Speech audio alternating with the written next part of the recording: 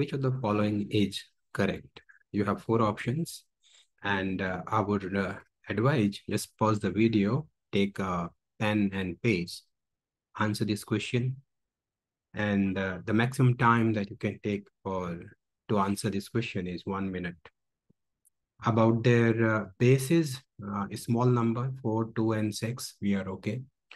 But the exponent is really large, you know. So we will have to understand the pattern to answer this question.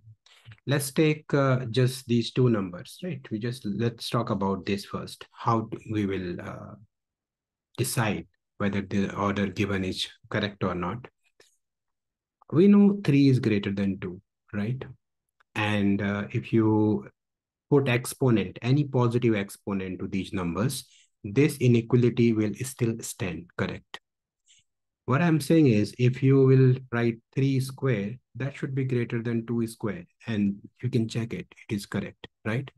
Not only square, 3 to power 3 is also going to be bigger than 2 to power 3. 3 to power 3 is 27, 2 to power 3 is 8. And this rule or this trend will continue. You can, even if you want to write 3 to power, say 3000, that will also be greater than 2 to power 3000. I think more and less we have got some idea how to answer this question now. So when we are comparing these two numbers, we already know 3 is greater than 2. Like 3 to power 333. Okay, 1, 2, 3, 4. And 2 to power 5, 5, 5, 5. These are two numbers which can be conveniently written as 3 to power 3, and you can raise this to power 1, 1, 1. We know this power gets multiplied, so this number up here can be written like this. And the other number 2 to power 5 and 2 power 1, 1, 1, 1. Since they are raised, their exponent is same.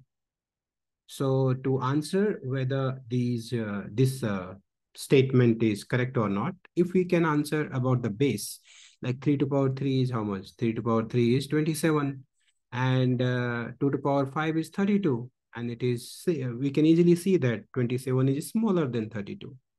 But they say that this is bigger. So that if it is smaller, I can say this is smaller, this is smaller. The actual thing is this, like 3 to power 333 is smaller than 2 to power 555, but they have written it other way around. So first statement is wrong. Similarly, we can check the second one, okay? To check the second one, you can see, you can write 6 square and its power 1111 and is greater than 4 to power 4 and its power 1111. And you see, what the statement actually saying is 6 square means 36. So 36 to power 111. This is 4 to power 4 would be 16 square, right?